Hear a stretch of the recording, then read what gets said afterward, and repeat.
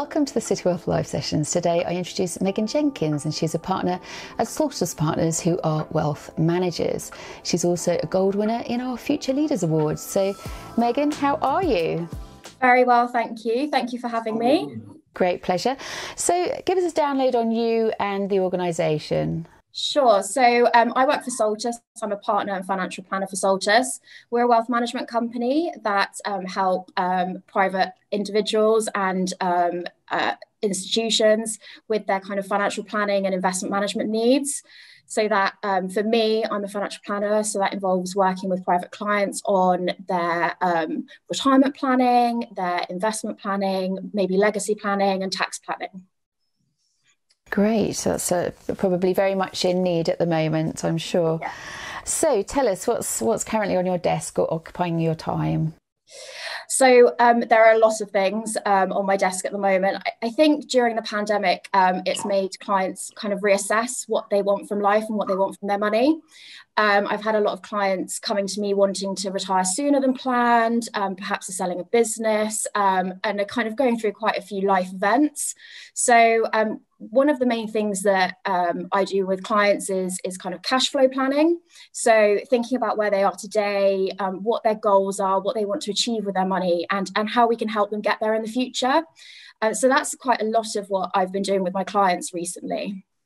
Oh, yes, indeed. Important work. So tell us about a challenging client matter you've been working on.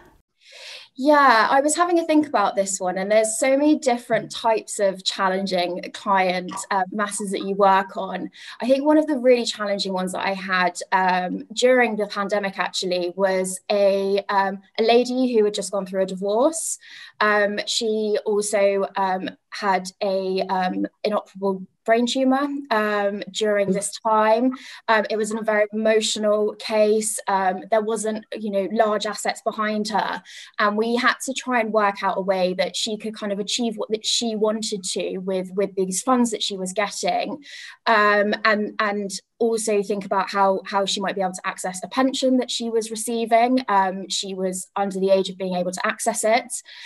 So we had to, get lots of consultants reports and summaries from her GP to kind of prove that, she should be able to access her pension.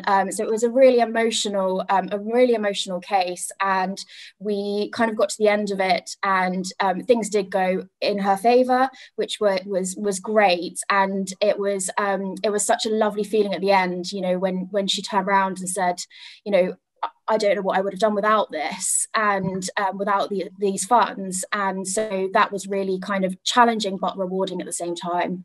Oh, yes, indeed. Oh, well done on that. So tell us about a valuable lesson that you've learned throughout your career. A lot of valuable lessons. But I think the main one, particularly working with clients and thinking about, what they want to achieve with life and their goals, is actually sitting back and listening. One of the main ways that I think young advisors come unstuck is that they want to kind of prove their worth, prove their technical knowledge, and are kind of almost competing with the kind of age and experience that's in the industry. And actually what clients want is they want someone that can listen and help them achieve what it is that they want to achieve. And so I definitely had, a bit of that imposter syndrome when I first started, and wanting to kind of show a client everything that I had learned during my exams and qualifications. But actually sitting back and listening is kind of the main thing. And that's probably the most valuable thing I've learned during my career so far. Yeah, and we actually run a club for first and second jobbers, which I'm not saying that's you, but actually we do see that quite a bit. So you're right, I think, on that one. So a defining career moment. So actually, it's kind of off the back of the last point. I think one of the most defining career moments for me was actually a client meeting. And I had been working really hard on how I kind of structure my client meetings, make sure that I kind of get across the information that I want to, but in a really client-friendly, jargon-free way, because finance, pensions, investments can be, filled with jargon that the everyday person doesn't really understand. And I had this one meeting, and and the clients at the end of it said to me, you know, this is great. We completely understand, you know, where it is you're taking us. And this is really enlightening. And after that meeting, it kind of made me think about how I approach my client meetings. And that was, you know, a really key moment for me. And I think off the back of that, the way that I deal with clients has changed, because, I'm in a couple of years into advising, and it's a big learning experience, but that was a really defining moment for how I work with my clients. Oh, it's good to see that you're thinking about it, which is great. And so technology has taken a big role in people's lives. I mean, it is here to stay. So how do you keep ahead of that at the organisation? Technology is huge for us here.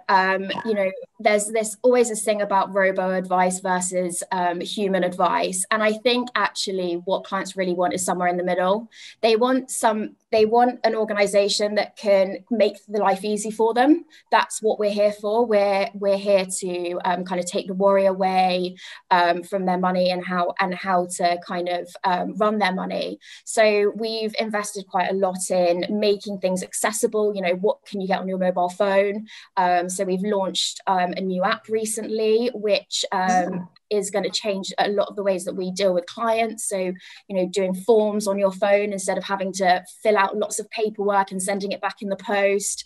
And I think the other way is cash flows and the kind of technology that surrounds that. Cash flow planning is really key when working with clients, and that's really something that's been integrated and we're trying to build in our full advice process, is the use of cash flow planning software to kind of bring the advice to life. Oh yes, that's important, isn't it? Just to give people an idea, isn't it, of what they've got left. Yeah, oh, interesting. Okay, so what's keeping you up at night at the moment? Probably something that keeps a lot of people up at night, but kind of work-life balance, making sure that I'm not taking work home with me. It's a huge responsibility, looking after someone's wealth, and they've, amassed it through their lifetime, or they've received an inheritance, for example. This wealth isn't going to come again. And it's really important for us that we really understand, what the clients feel and how they want this money managed. And so I do find myself often taking that home with me, and that kind of almost that burden, taking the worry off them, but putting the worry on me. And so I've been working really hard in trying to kind of keep things separate, kind of my home and work. And it is a lot harder with working from home a lot of the time, as well at the moment. It does encroach on your life and your evenings. Yes, we've had a lot of feedback about that. In essence, it should be better, but unfortunately, it seems it is not. So it's another step in the cycle, isn't it, that we'll all have to have a think about and see what the best practices are. But yes, other people think that as well, indeed, yeah. So moving on to more sort of lifestyle questions. In fact, they are lifestyle questions. So a favourite restaurant for a client meeting or otherwise? So I don't tend to take clients to restaurants. What we're talking about is really personal stuff. We're talking about their life, their family, maybe their health and their finances. So most of the time we do our client meetings either in the office or in their home, to keep, them comfortable. But occasionally we'll take clients out, but that's usually to, their favourite local pub, but nothing too extravagant, but just somewhere that they feel comfortable. Yeah, okay, good answer. And so a hobby or a pastime? I love music. So I love all kinds of music, really. I love going to gigs, festivals. I love musicals. I'm a massive musical nerd. Music's my kind of favourite thing to do, kind of going to gigs every month or a couple of times a month. So what's your favourite musical? Well, I hate to say it because everybody puts me down for it, but it is Wicked. I love Wicked. Okay, I've seen it so many times, and I just love the music in it. Well, that's good to hear. It's a recommendation indeed, isn't it? So that's great. Okay, in the office, coffee, tea, or something else? Coffee, but decaf. I'm not very good on caffeine. It keeps me up at night and I get a bit almost hyper on coffee, so I have to stick to decaf. Yeah, me as well. Okay, we're on to word association game, and the first word we have, I think, will be very popular with a lot of people. Beach. Relaxation. Yeah. I love the beach. But it's so pretty as well, isn't it? The golden beaches, and just makes everyone happy, doesn't it? I think. Any beach you like in particular? Well, I'm very fortunate that I live quite near to the beach, and so I can go for a beach walk in the morning and at lunchtime. And so I'm probably going to say South Sea Beach because it's my kind of home, and that's where I go for my walks to kind of unwind. Okay, nice, good recommendation. And then your second word is travel. Freedom. Learning new things, experiences, pushing myself out of my comfort zone. That's why I love travel. And then the third one, I think you've given us a bit of a hint about it, but it's music.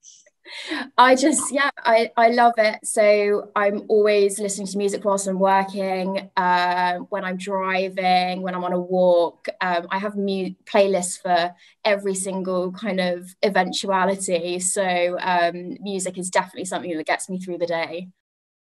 Okay.